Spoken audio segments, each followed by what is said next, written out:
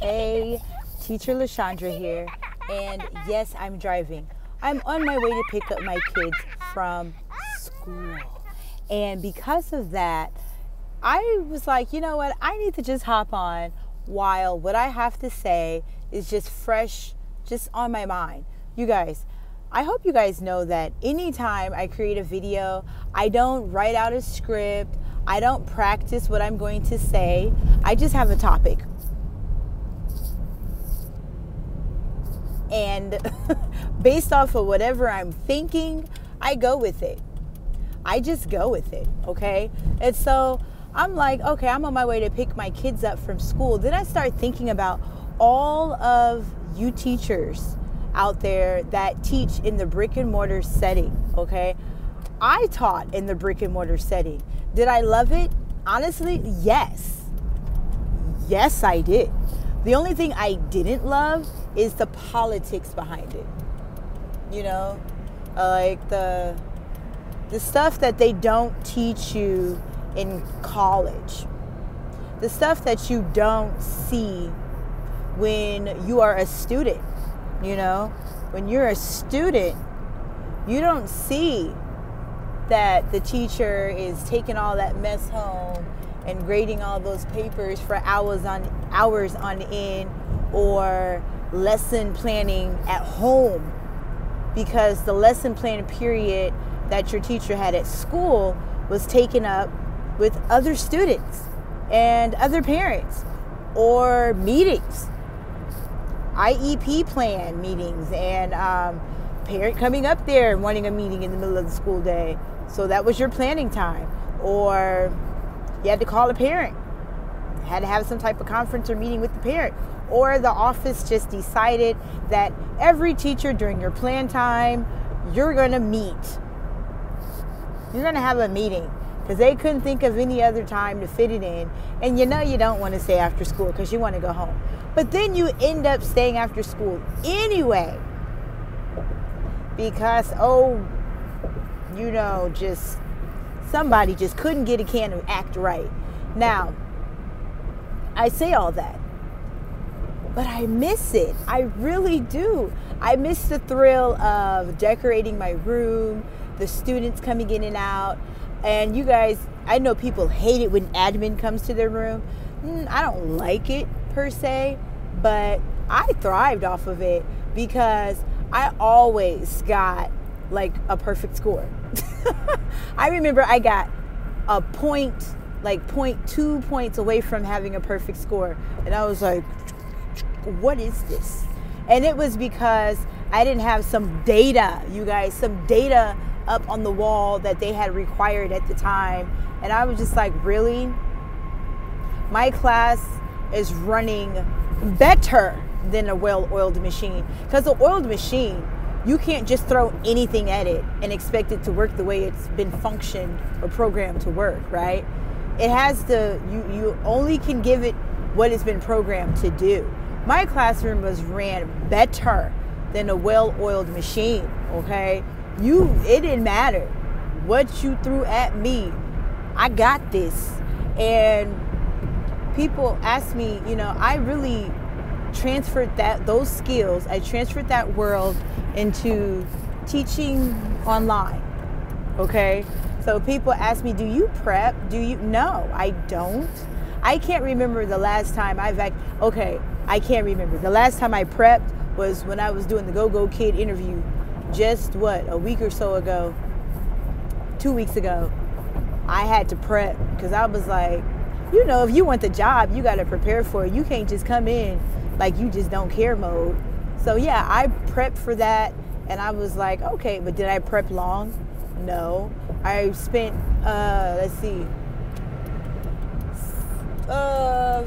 maybe 45 minutes to an hour preparing for my interview. And that's just looking through the slides and then kind of, you know, talking to myself, like, okay, how am I going to do this? Okay, yeah. And trying to familiarize myself with the platform, because it's a different platform. But yeah, I don't prep for teaching, which I'm not bragging about it, because if I did, then I don't know. I don't even have it if I did, but I just don't. And it works for me. It really does. I have no issues in that department. So it works for me. It doesn't work for everybody. It works for me. Probably because I'm a procrastinator, and so I thrive off of last minute, do it. I thrive off of that.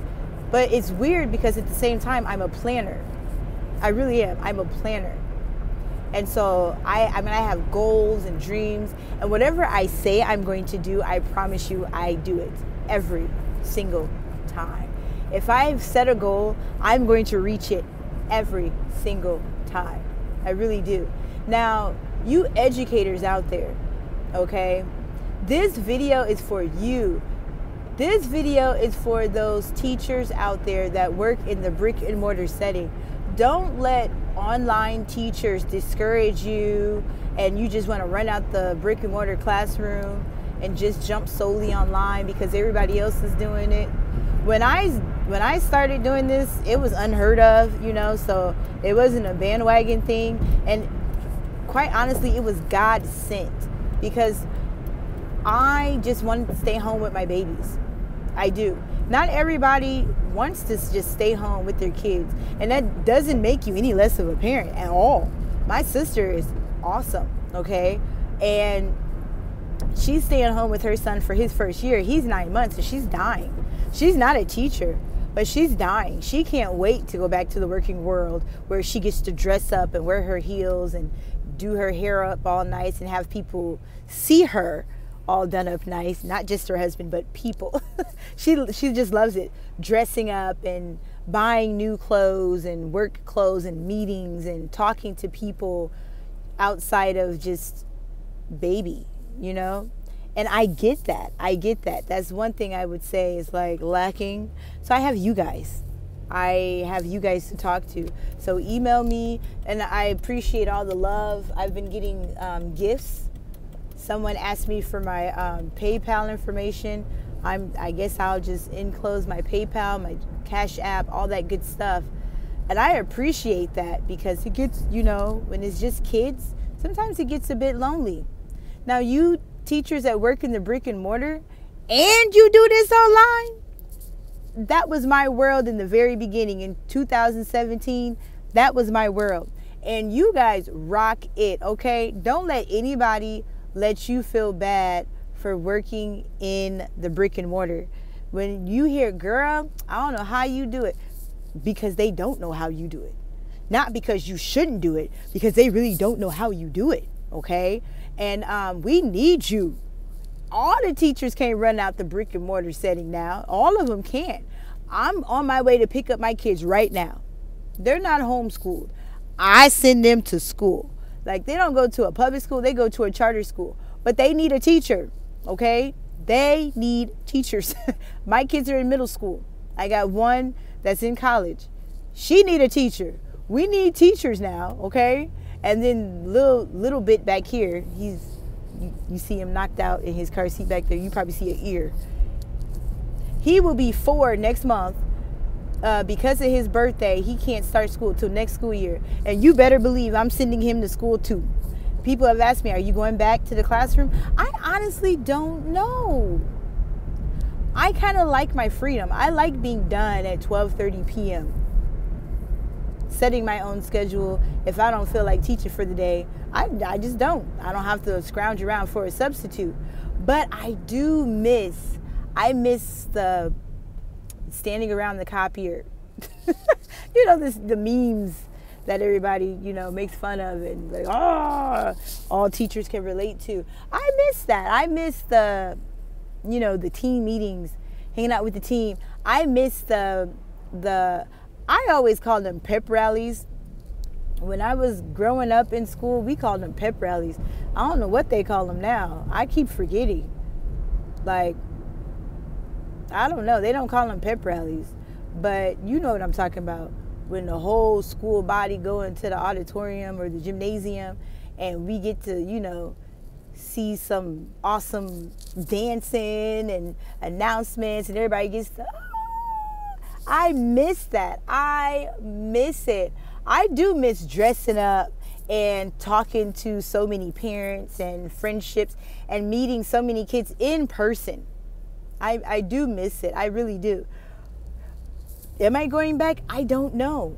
But you teachers, brick and mortar teachers out there, we need you. We need your superpowers, okay? Because you guys are keeping me sane. Because while I'm teaching online and dealing with these little lovely littles that I cannot touch, and I get 30 minutes to an hour, depending on what platform I'm in, 30 minutes to an hour with them, and then I get to shut off the computer. Outside of them, when I'm done with that and I'm, then my own children, I'm ready to send them. Send them. When there are those long breaks, sometimes I'm like, oh yeah, you guys get a break. Then after about the second day, I'm ready to send them back. Send them back to you. So we love you. Don't get discouraged. If this is something that you're looking to do because you want to, not because you feel pressured to do it, everybody else is doing it, but because you actually just want to, or maybe you have the same goals as myself and you have a little bit at home and you just really you don't like to just let go while they're little. Because I was like, my kids can't go to daycare till they can talk, point, tell me what's going on, and use all the adjectives that they can conjure up, okay? I was like, they're not going into childcare until that can be done. And so the Lord blessed me, because with my younger ones, I was a stay-at-home mom. Then I got my degree, went into teaching, and then I thought I was finished with 3. Then I had number 4, and I lost number 5. You guys know my story with my baby. I lost number 5. But, yeah. I was like, nope, I'm staying home. He's not going anywhere. And then I thought I was going to homeschool. And then the older he got, I said, I'm ready to send him to school. I'm ready.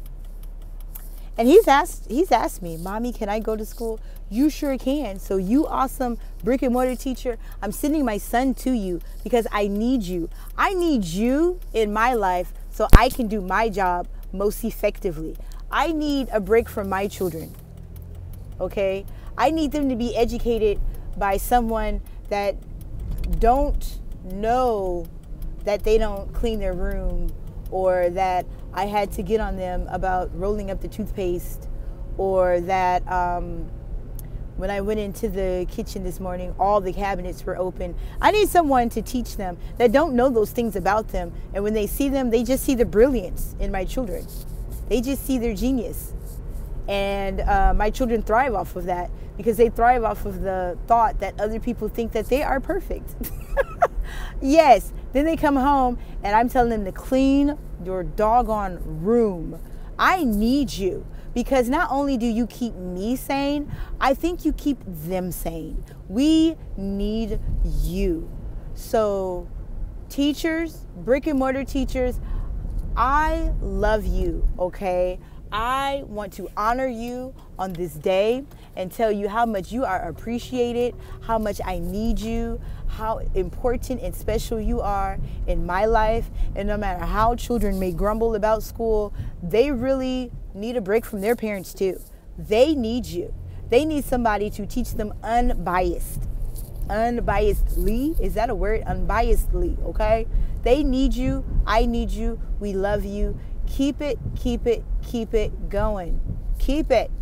Keep your superpower. And I will have another video on how to juggle, or how I juggled teaching online and teaching in the brick and mortar setting. How did I do that? So that's coming too. I'm here. I'm about to get them and I got to text them, tell them I'm here, come on out to the car. So until next time, TT. Wait a minute, you want to see him? I feel bad for this little boy out here. He got locked out. They're all opening the door, calling this kid's name, and then they're running into the door and not letting the kid in. See? There's one. He got it. Yeah, he needs to get in. Let him in. Now they're trying to push people out. Oh my goodness. Okay, that was All right, the crew's here. You guys ready? Did you have a good day at school? Yep. You have a good day? Yep. Okay, well, as always, TTFN.